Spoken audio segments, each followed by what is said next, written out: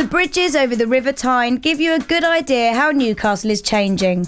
From the iron and steel of the past to the sleek designs for this millennium, Newcastle has developed dramatically. The university too is building, adding to its already wide range of architectural styles. As a Russell Group university, entry standards are typically competitive.